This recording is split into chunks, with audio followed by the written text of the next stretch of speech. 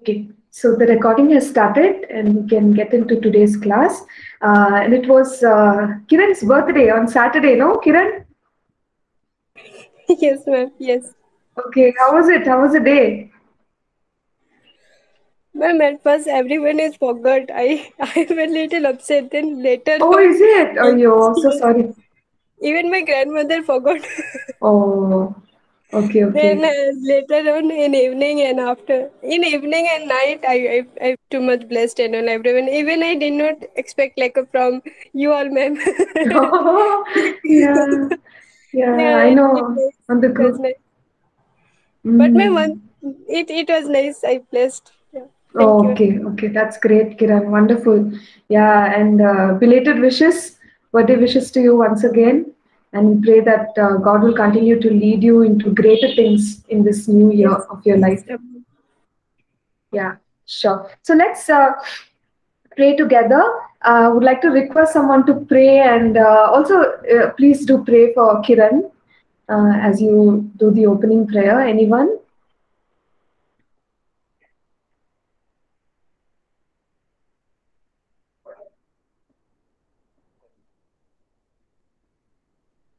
Okay, how about Thomas? Thomas, are you comfortable? Okay, I'll pray. Yeah, sure. Please, thanks. Father, in Jesus' name, we thank you, we praise you for this wonderful day, Lord, the day beginning. Father, we thank you, we praise you, Father. It's good to hear your word, Lord. As we sit and study your word and scriptures, Father, let the scriptures will come to real to us, Father. I speak the spontaneous revelation as I'm speaking, Father. Let me receive the spontaneous revelation, Father. We thank you, we praise you.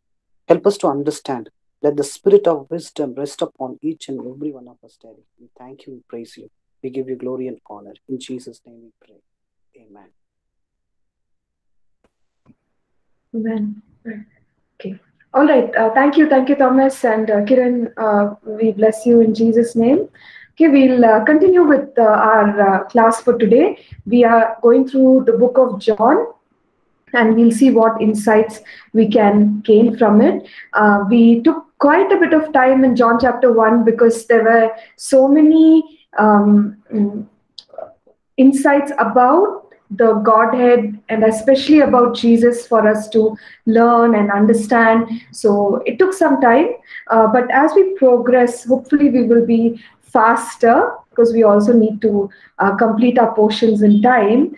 So mostly I will just touch upon the incidents and the truth that those incidents bring out so we can apply it, okay, in our own lives. And as in when you have any questions or you want to add to what I am sharing, you just feel free. Don't even wait. You can always just post it on the chat or unmute yourself and talk. Okay. So yes, great. It's wonderful. I mean, the book of John is one of those early books, that all of us read or we are instructed to read when we accept Christ, and because it's simple and at the same time it introduces God so clearly to us.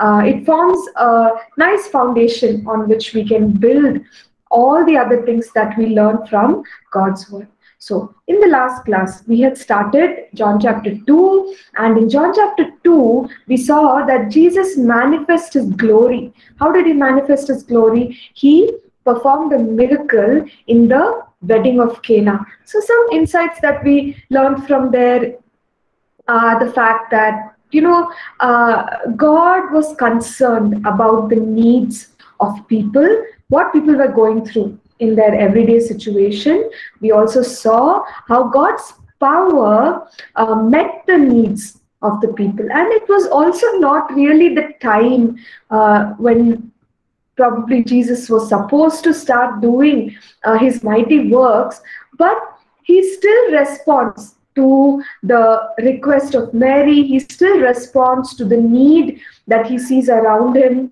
and he, you know, basically responds to faith. So that shows us when we carry faith that it was not really God's timing in a sense, because Jesus says like, hey, my time has not yet come. Why are you telling me all these things about not having wine in the wedding?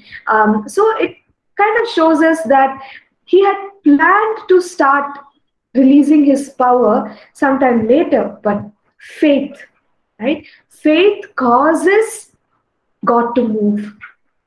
Okay, so faith is very important, very, very important, and that is something we see in what happened. And also, as you look at the incident, he instructs people to fill those water pots with water. You see, God wanted the people to take some steps. Now, in our lives, in some situations, we want God to move on our behalf, and we are waiting on Him, and we say, God, you do it, you do it, you do it. Right? But God could give us some instructions, and He may want us to move along the lines of the instruction. So we have to be careful about stepping into that and doing what He's telling us to do. Thankfully, the servants over here, they filled the water pots with water. And also one more thing, which Jesus told them is, He said, in verse 8, He said, draw some out now and take it to the master of the feast. Again, an act of faith. Now, what if the water had not turned into wine? So whoever the servant was, they had faith in Jesus. Okay. Otherwise, what were the options? The servant would have wanted to take a little bit, taste it, and check. Has it become wine? If it has become wine, I will give it to the master. But the servant exercised faith and said, "Okay, God, like you are telling me to do this, I trust that you have turned water into wine." Isn't it? So amazing that the servant took it and he actually gave it to the master. Now, also we might, because we don't have too much of text explaining this, some people might say that, maybe the servant was ignorant, completely ignorant to what happened to the water, and he just followed instructions also. But yeah, now if the servant was aware, then obviously it's faith on the part of the servant to take a step. And you see this everywhere. Jesus does this everywhere, right? He tells the people, okay, now you take up your bed and walk. Now do this, do that. So an act of faith, and as we step into the act of faith, the healing comes, the miracle happens, the breakthrough comes. So taking steps of faith is also something we learn from this passage. And we learn that God is a God of restoration. Okay, and God is a God of miracles, because wine, I shared in the last class that it takes several years to mature, and the best wine is aged. Okay, and everyone knows this, but God miraculously turned the situation around. Water is another element, or what do you call that? Another compound. Okay, I've forgotten chemistry. Sorry about that. But it's another, like it has different components to it, and then wine has different components to it. So that's why we call it a miracle. How can water become wine in a few moments? Only God can do it. It's a miracle. He released a miracle, and He's a God of restoration, because the people, the couple and the master of the feast, they were in a difficult time. If wine was not served to the guests, they would have gotten a bad name. But praise God that their challenging situation, their circumstance, their shame, you could say, right? Because people will talk about it and they'll say, oh, that wedding, they never gave us good wine. It was all over. The guests would have spoken ill of the hosts. But God restored. God covered their shame. God really expressed His care towards those who were in need at that time. So we understand the nature of God. We understand who He is and how He comes through for people. He restores right, people's lives. And another more thing that we understand about, God's miracles and God's restorative work is that it's not second best. Because when you read ending verse 10, you notice that the guests are saying that everyone serves good wine in the beginning and they give out the bad wine towards the end. But they praise the hosts and say, you have kept the good wine until now. So the miracle, the work of God, the supernatural work of God, how is it in comparison to the natural? It is better. Okay, people are praising and saying, how is it possible till the end you have good wine? So that is the work of God in our lives. That is the miracle of God. You know how in God's restoration, we always read, the latter shall be greater than the former. The glory of the latter temple shall be greater than the former temple. So when God does a work of restoration in our lives, we can be confident that He's going to do something better. He's going to do something greater. He's going to do something wonderful. So we learn all these things about God, and we learn all these things about the work of God, okay, through the miracle in Cana. So here, Jesus, it says, manifested His glory. And, we talked about that, the glory of God, the glory of the Son of God. How did it get manifested? It got manifested through a miracle. So today, when miracles happen, we say, right, that we want to see the glory of God. We want to see the manifestation of God's glory. So do miracles manifest the glory of God? Yes. So should we pray for miracles to happen? Yes. Okay. So Jesus manifested His glory through it says signs. It's signs, miracles, supernatural works that He did. And what else happened when the miracle took place? We see that the disciples believed in Him. So here's the thing. When the supernatural is demonstrated, the genuine supernatural which glorifies God, one is that God's glory is manifested. Second is it brings faith. So people put their faith in God much more. So we must pray and ask God for more of the manifestation of God's glory, for more of signs, wonders, miracles, healings, deliverances. It's a good thing, and it causes the faith of people to rise because we understand what God can do. Okay, what this world cannot do, but what God can do, we can see that. Okay, then He went from there after this miracle, and He continues on His work, and He continues on with His life. So the next incident we read is at Passover. Now Passover is again one of the festivals of the Jews, when several Jews from around Jerusalem would also come to Jerusalem. So they would come to the temple for worship. They would come to the temple for celebration, similar to Pentecost. So you had people coming in for the Passover also. So it's a busy time. It's a crowded time in Jerusalem. So Jesus also goes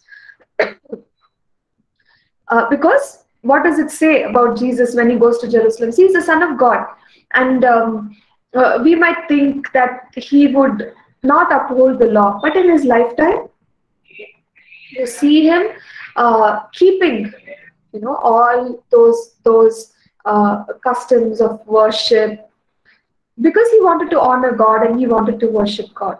So He went up to Jerusalem, and when He went to the temple, something was going on there which He did not like. What is that? I told you, it's a busy time. It's crowded. So people had come in, and along with them visiting the temple, they were also engaging in business. Giving, taking, buying things, oxen, sheep, doves. Now, it could have been for reasons of worship. It could have been for reasons of business, right? And also money changers. Money changers, why? Because people have come from other places. So they might have wanted to, get the currency of Jerusalem. So all this is going on, but Jesus noticed that it was irreverent, or it was dishonoring God, and not suitable for worship. So what happened to Jesus? He got very angry. Okay, now the anger of Jesus, you notice it in a few places when he rebukes the religious people, the religious mindset. You brood of vipers, you whitewashed tombs, comments like that. He does use, right, to let the people know that their hearts are not right with God. And even in this situation, you find Jesus getting really angry because God's house is being dishonored. So what was the reaction to the business that is going on in the temple? It says he made a whip of cords. So made a whip of cords, it is said that, you have to braid it to make a whip. Okay. So, and it takes time. So did Jesus lose his temper? Like he couldn't control his anger? Was that the condition? Some people say that it wasn't like that. It was not a reaction, but it was a response, meaning he knew what he was doing. He did not just, like lose the lid. It wasn't like that. But when he saw it, there was a deep sense of anger, and he wanted to respond to the dishonor that was taking place in the temple. Dishonor to whom? Dishonor to God, because temple is a place for worship. Temple is not a place for business. So he went and he made the whip of cords, and then with that whip of cords, we read that he drove these these people out of the temple with their sheep and oxen, and poured the changers' money, and it says overturn the table. So he really used his anger to show the people that you cannot do this in God's house. So what does this teach us? It teaches us that the temple, when we study about God's house being the temple, it's a place where God is worshipped, God is exalted, God fills the temple, and we are there to honor him. We are there to exalt him. We are there to walk in surrender before the Lord in worship. That's how we come there. With thanksgiving and praise, enter his gates with thanksgiving, his courts with praise. So that's the attitude of our hearts that is required to enter the temple. But here, Jesus understood what kind of an attitude these people carried, and their attitude was not that of worship. So what does he do? He just chases them out. He displays his anger, and this is what Jesus says. He says, don't make my Father's house a house of merchandise. Zeal for your house has eaten me up. Okay, so two things. One is the temple is the Father's house. It's a house, remember? That implies so many other things. God stays there. We go there because we are the family of God. We choose to honor God because in the house, he's the householder. He's the head of the house, right? Jesus is the cornerstone. All these things we can understand when you say that the temple is the house of God, Father's house. The second thing is Jesus had passion for the house of God. Zeal is what? Zeal is passion. Passion, desire. He was completely, his heart was for the Father's house, for the house of God, for the temple. Today we know that the church is the representative, right, on the earth of the kingdom of God. So we too must be zealous for the When I say church, I'm not just referring to the local church, but we know the spiritual dimension of the church, the kingdom of God, the global body of Christ. We must be zealous. And if there is anything that takes place, which will bring down the honor of God, like Jesus, we can, we should get that godly anger and see how can we address this matter, of course, from an or in an honorable way. But you notice that Jesus was very zealous. And how zealous was he? He's saying that zeal for your house has eaten me up, or I'm consumed. I'm so passionate about the house of God. Okay? And this statement, it's actually from the Old Testament, from Psalm 69 and verse 9. And he kind of repeats it over here. But we understand the attitude, right, that Jesus had for the house of God. So today, we're all, we Bible college, we want to do ministry, we want to serve God. When we serve God, let us do it passionately. Let it not be, okay, ministry. Jesus' attitude was not like that. It says, zeal for your house has eaten me up, meaning totally into it. Okay, so that is the right way of serving God and having a heart for the church, having a heart for the kingdom of God. No, nothing less than that. Even when Jesus talks about the first commandment, he says, "Love the Lord your God with all your heart, with all your mind, with all your strength." So everything that we have is supposed to be given to God. So that's the manner in which we have to love God. We also have to love his house. Okay. Then moving forward. So that is the other incident that we see and we learn from that incident. Now, the next uh, uh, thing that happens is the Jews come to Jesus and they ask him the question, what sign do you show to us since you do these things? Okay, what signs do you show to us since you do these things? So the question is that Jesus is moving with authority in the temple. Okay, he got angry, he drove out the money changers. So the Jews are wondering, who is this person who is kind of like he's taking authority in the temple, and he is deciding what should happen and what should not happen in the temple. So seems like a man of authority or influence, and that is why they go to him uh, and they ask, what sign do you show to us to prove your authority, to explain your authority? And the Jews were people who always wanted a sign. We read that right in the Word of God. The Greeks wanted what? Wisdom, is it? The Greeks want wisdom, but the Jews are looking for signs. So they were a people who asked God for supernatural things to take place or some kind of a sign to take place. So Jesus tells them about something that is going to happen. He says, destroy this temple and in 3 days I will raise it up.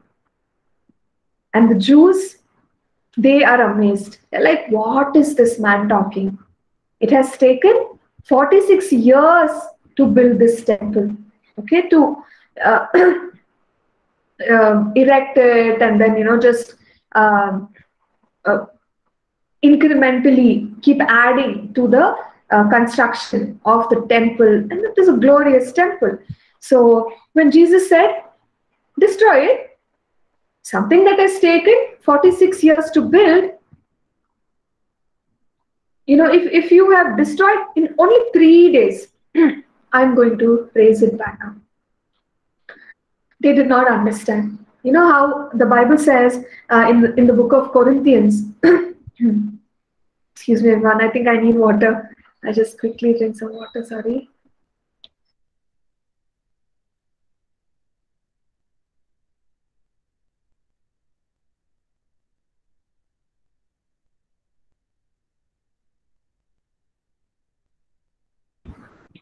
Yeah, thank you.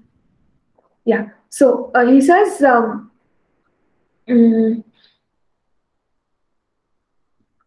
yeah, in the book of Corinthians, we study how only the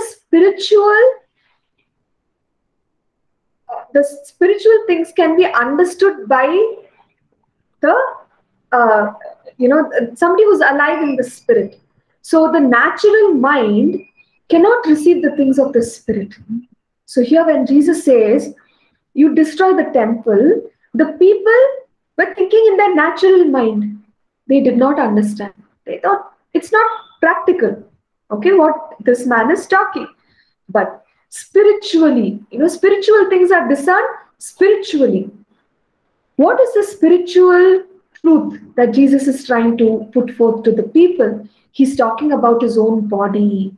Okay, so the people were not able to understand that he said the temple, destroy this temple. Later again, Paul, when Paul understood it, right? Only by the Holy Spirit we can get revelation.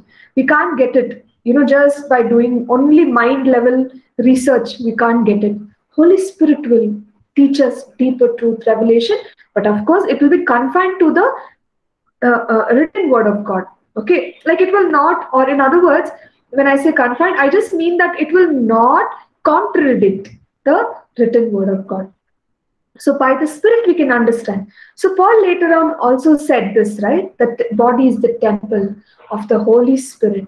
So destroy this temple is destroy his body, because Jesus already knew the purpose for which God had sent him, which was to die for the redemption of mankind. So basically he was talking about his resurrection, that on the third day he would rise again. And at that point, the disciples also did not understand, is what we can observe from this passage, because John writes his disciples remembered that he had said this to them, and they believed the scripture and the word which Jesus had said. So only when Jesus had died and risen did the disciples also understand what Jesus was saying. So here you have Jesus talking in a spiritual way, okay, and the natural mind could not understand it. So you see Jesus is functioning from a spiritual place, where zeal for your house has consumed me, and then the next thing is you destroy this temple, I will raise it up in 3 days. So he's coming from the kingdom truth, the kingdom reality, revelation place, and we will get used to this. This is how Jesus is talking. Okay, let's move on now.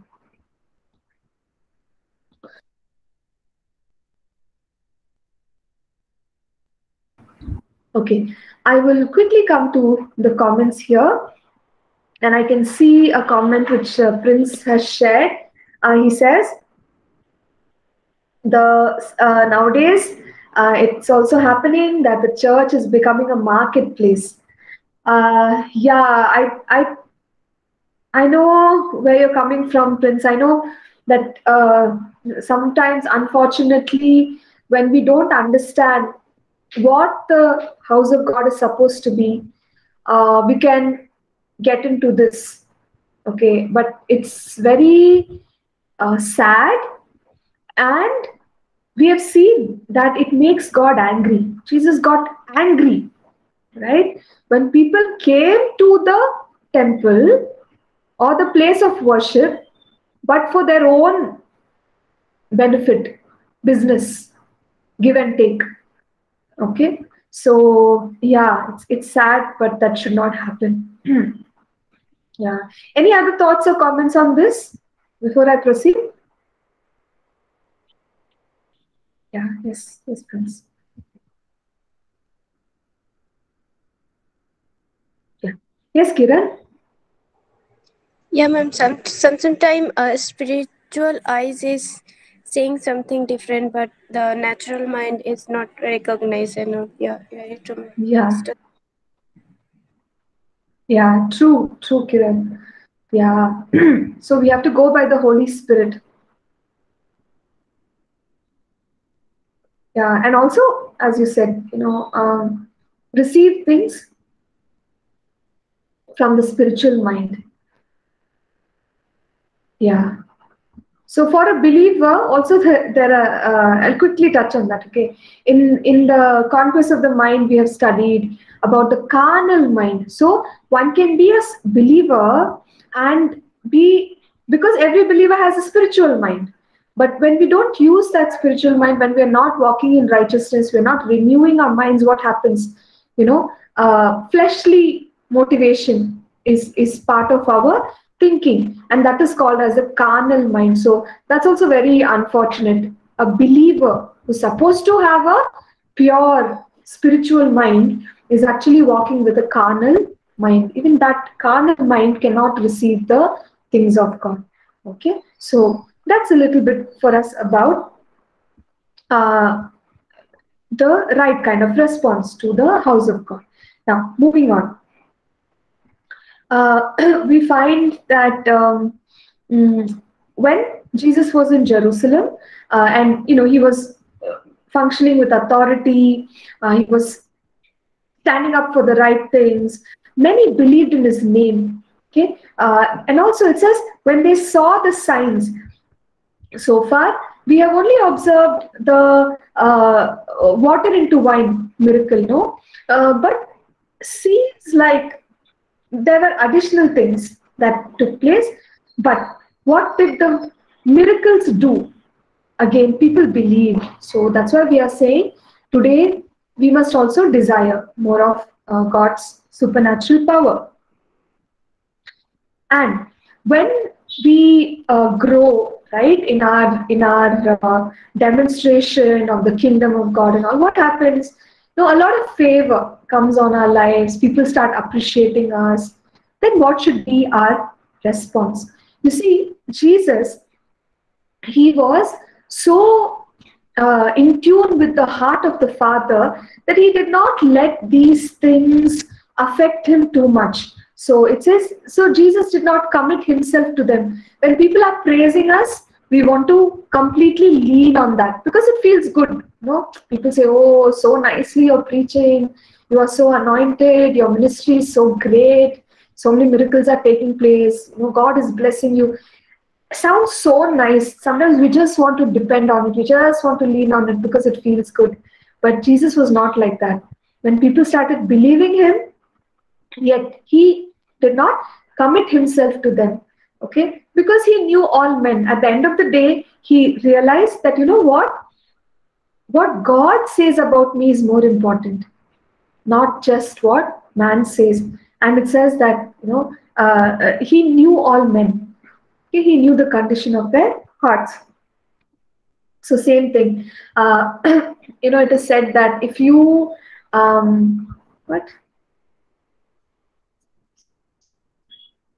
Okay, anyway, there's a saying, but I don't know exactly, the right statement.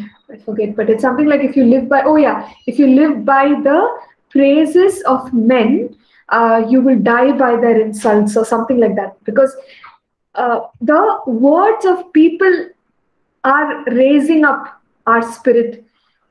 We have given the words of people that much authority. So if that is the case, tomorrow, if people come and tell you, oh, what brother, today's message was not at all anointed. If we are depending on people's words, that day heart will be broken. We'll be like, oh no, what will I do now?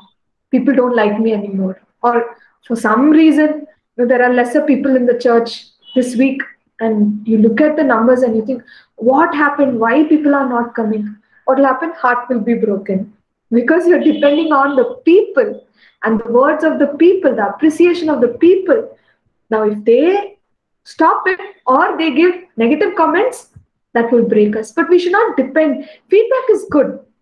Because if we don't receive feedback, then we can't improve.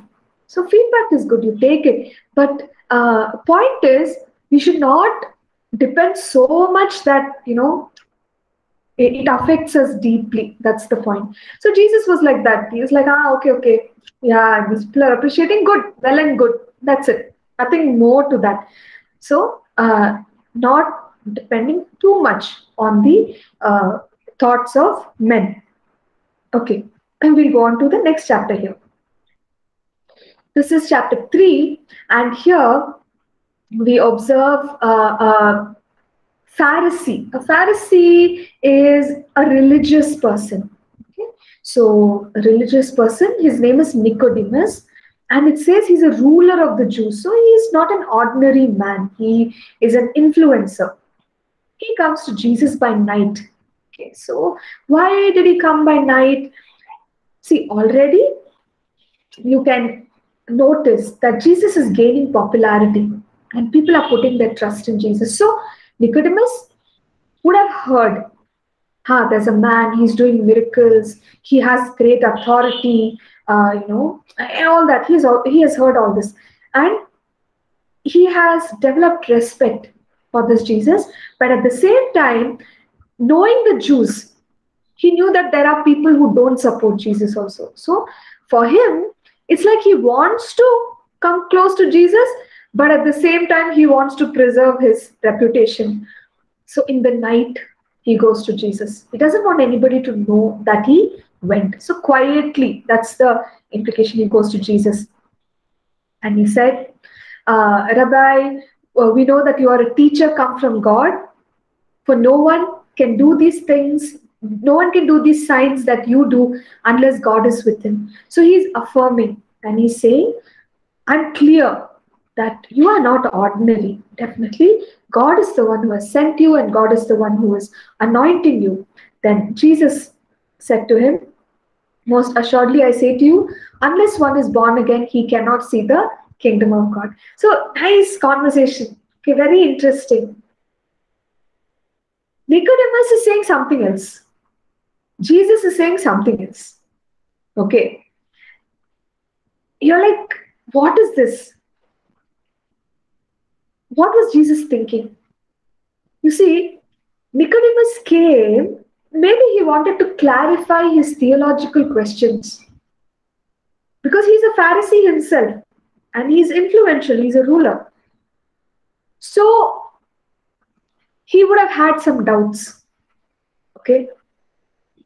But Jesus goes to the core of his doubt and he realizes, you know what, Nicodemus, whatever question you ask me, the answer that you need is that I am the Messiah. Okay, so Jesus goes straight to that point before addressing different other things that Nicodemus may have brought up.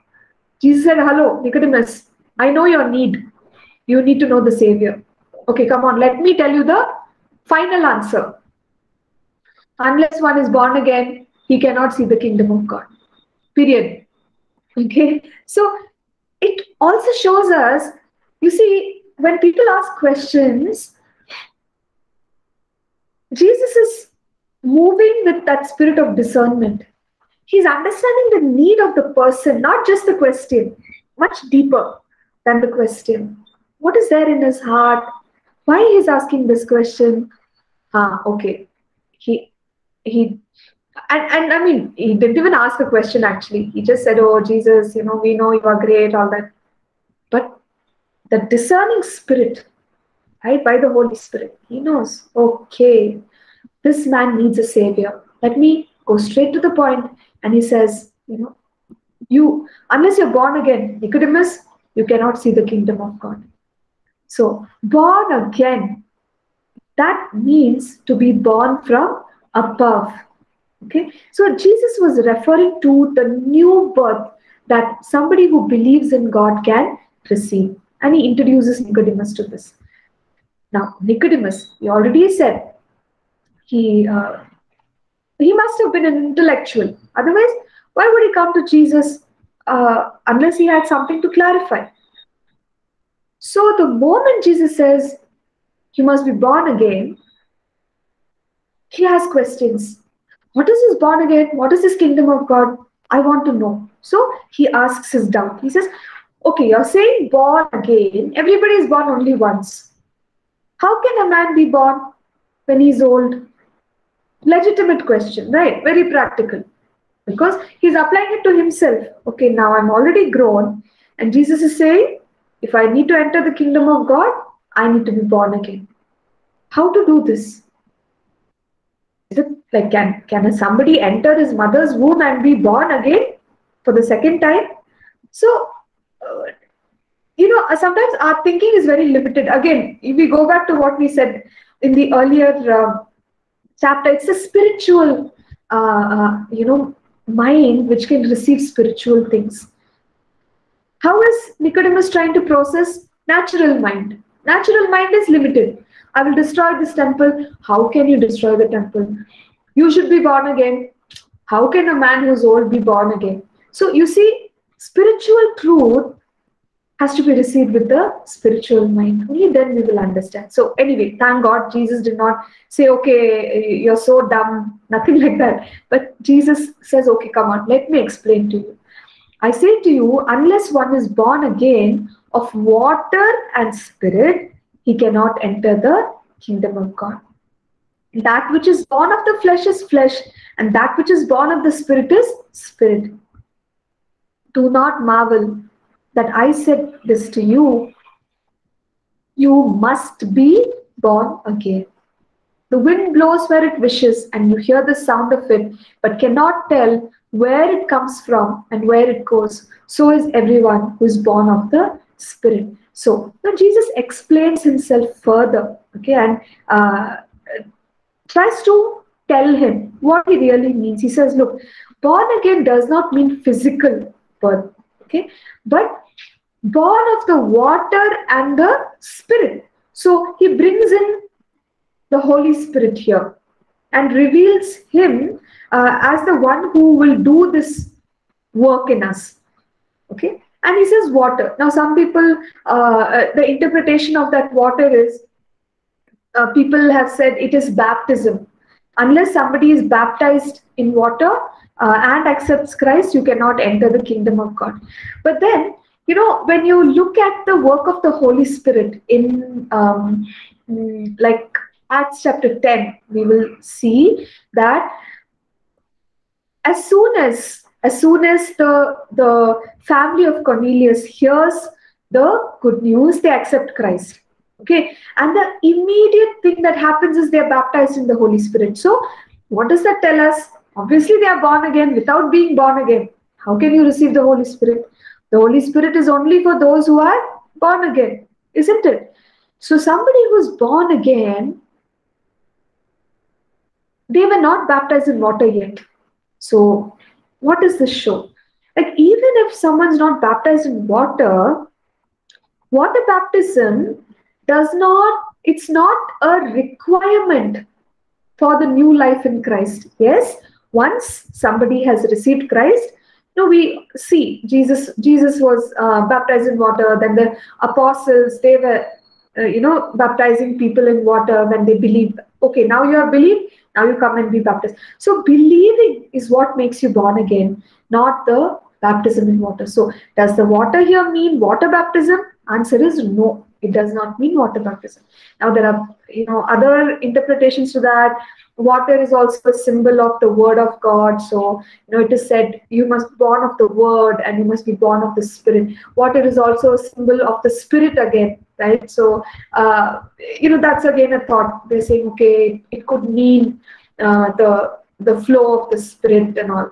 And there are others who say that water means natural birth, because generally when natural birth happens, the child in the womb is covered in water, right? The birth waters. So that breaks and then the child is born. So one interpretation is that one must first of all be born naturally, and then a second birth or born again is referring to the spiritual birth.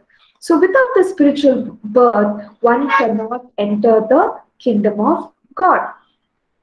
Okay. Now, so he's making it clear what born again really means. It's a spiritual thing. It's a spiritual thing. So how does this spiritual birth happen? It happens by the Spirit. So Jesus is clarifying and he's saying, don't look at it like a natural birth.